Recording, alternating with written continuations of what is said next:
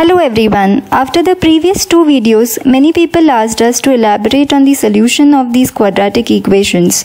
So here we are with a video on how exactly to solve a quadratic equation. We have used the method of factorization over here. Many other methods are available, but this is the easiest possible way. Do subscribe the channel and press the bell icon to get notified on many such updated videos. Before we move into solving the quadratic equation, let's go through a few important rules. Firstly, we need to identify whether the given equation is quadratic or no. The rule says an equation with one variable in which the highest power of the variable is 2. This means the equation can have only one unknown and the highest power of this unknown should be 2. For example, 3x square plus 4x plus 7 is equal to 0. So here x is the unknown variable and its highest power is 2. So it satisfies the first rule.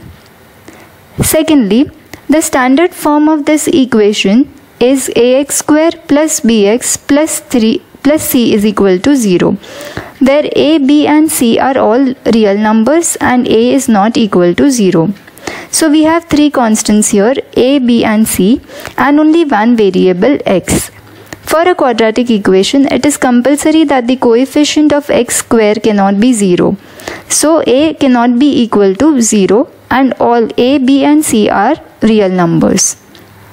Lastly, every quadratic equation gives two values of the unknown variable and these are called as roots of the equation.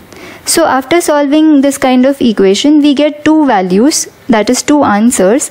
Both these values will satisfy the equation and these are called as roots of the equation. Now let's see how exactly to solve a quadratic equation using factorization. We will understand this with the help of a few examples. Our first example is as follows. 11x square plus 18x is equal to minus 7.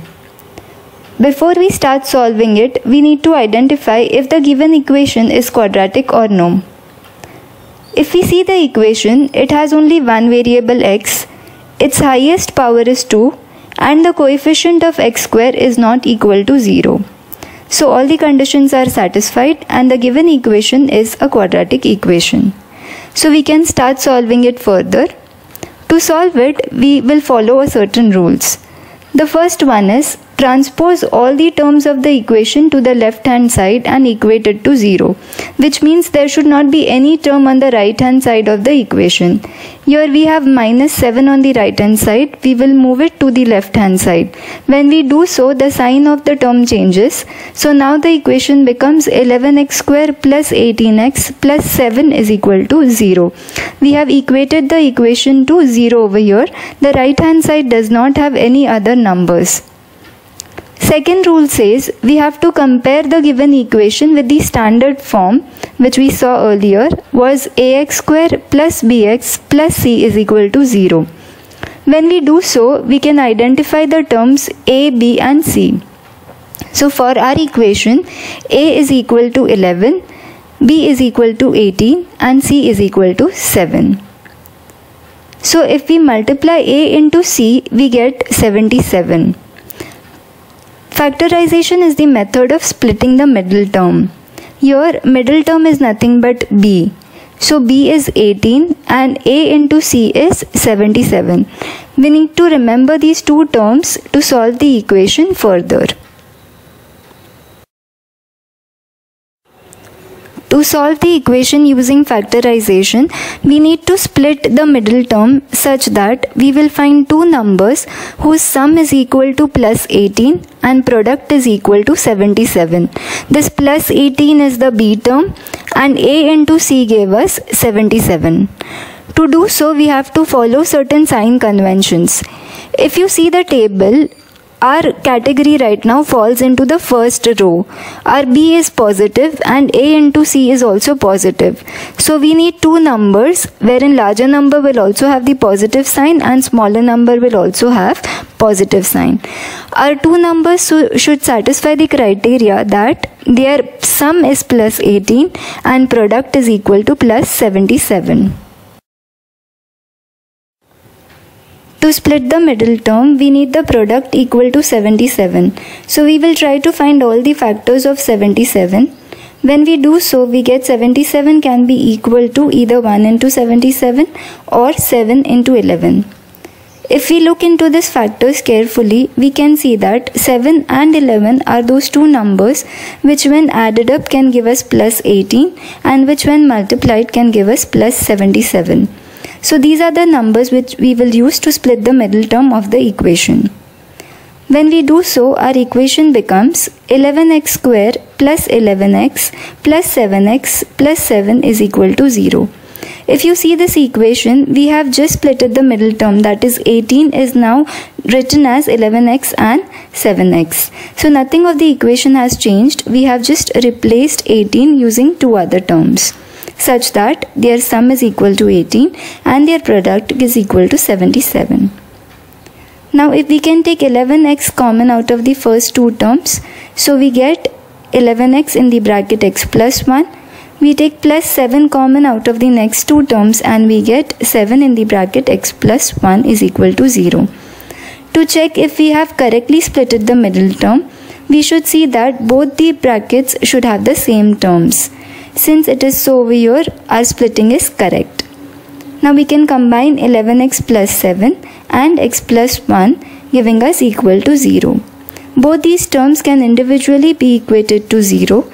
So we get 11x plus 7 is equal to 0 or x plus 1 is equal to 0. So our answer will be equal to either x is equal to minus 7 upon 11 or x is equal to minus 1. Both these are the roots of the equation and both these will give us the answer to the equation. That is, they will both satisfy the equation correctly.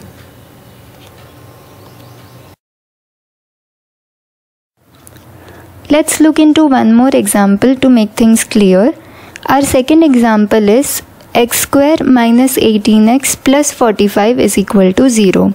Since right hand side is already equal to 0, we need not transpose any terms.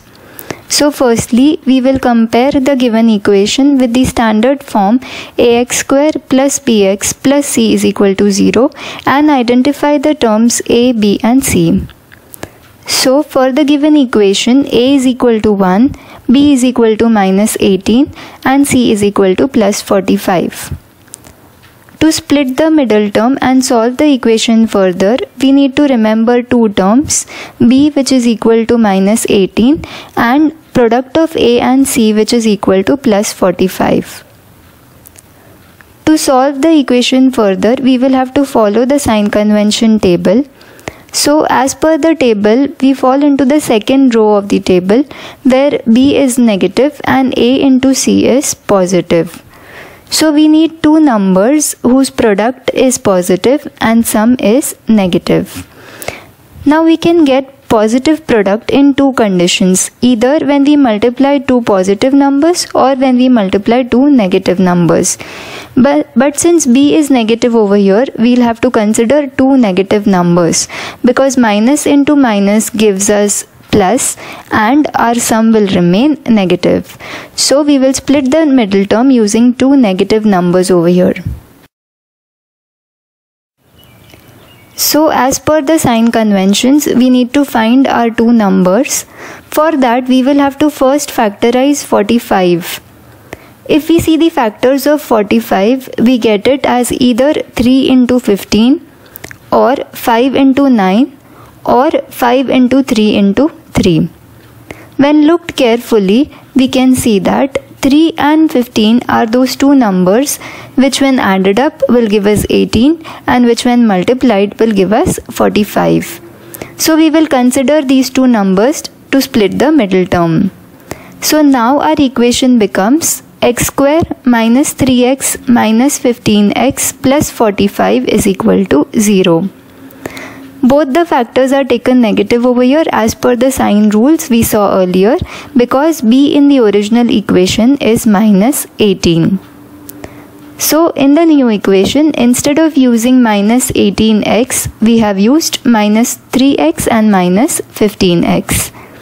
Now we can solve further by taking out x common in the first two terms.